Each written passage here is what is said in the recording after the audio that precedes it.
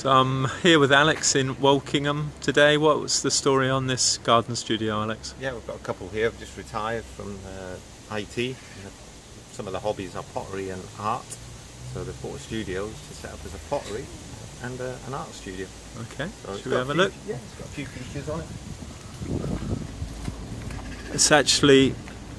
It's got the big picture windows, which I'm a big fan of. We've still got to do the landscaping around, but as you can see, well, there's the art.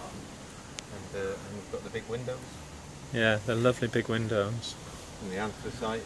And they've also gone for the oak, the anthracite, which is slightly, well, they've got the green, the oak and the anthracite. 3 different colours on their studio, which is nice. Okay, should we have a little look at... Oh, they've got skirting as well, haven't they? Yeah. Around the bottom. They've put their own little step in.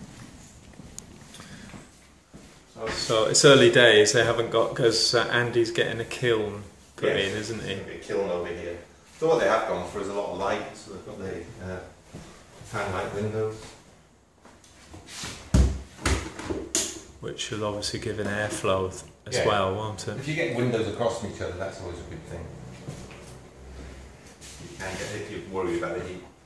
But yeah, a nice window.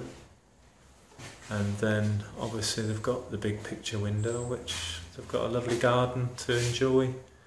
Andy actually said that view, he says, we've never seen that view before.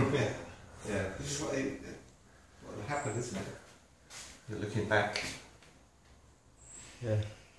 So this is the artwork side of things, so she's made a start on that, but the kiln is all to come.